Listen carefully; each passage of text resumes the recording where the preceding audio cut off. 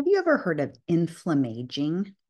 It's really a term meaning that as we get older, we become more inflamed, and that accelerates the aging process. In fact, I recently discovered that all chronic diseases that happen after the age of 42 have inflammation as one of the root causes of the disease. This applies to things like cancer and heart disease and Alzheimer's disease, amongst many others. So, getting inflammation right is one of the keys to healthy living and healthy aging. So, what causes inflammation? Well, so many things cause inflammation. The two biggest that I'm telling my patients about all the time are the foods that we eat and what's happening in our gut, the gut bacteria that are living there. But there's other factors too. Other factors include the balance of your hormones, your exposure to toxins, how active you are in your lifestyle. Excess body fat leads to inflammation, alcohol, and even stress and lack of sleep can all contribute to inflammation. This is something we don't have to worry about when we're younger, but as we get older, these are things that lead to chronic disease.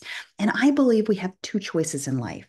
We can either be reactive and wait for bad things to happen, or we can be proactive.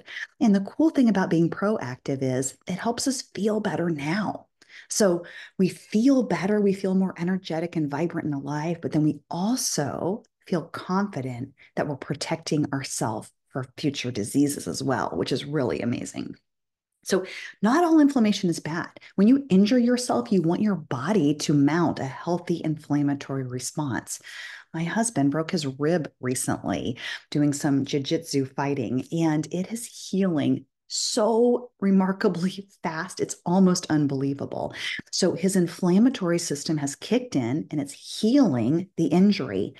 But we don't want that inflammation to go on unchecked forever. It needs to have a stop point. And that's what often doesn't happen as we get older. The inflammation just goes unchecked and continues and continues and continues. And that leads to feeling poorly and also chronic diseases. So, things you can do to decrease your inflammation is you can get great sleep. You can mitigate your stress by taking breaks and meditating and thinking positive, great thoughts. You can eat whole foods and get the processed foods out of your diet. And then you can consider working with a healthcare professional like us here at Best Life, where we can help test your gut and get you on the right high quality supplements to decrease your inflammation for now and into the future. Have an amazing day.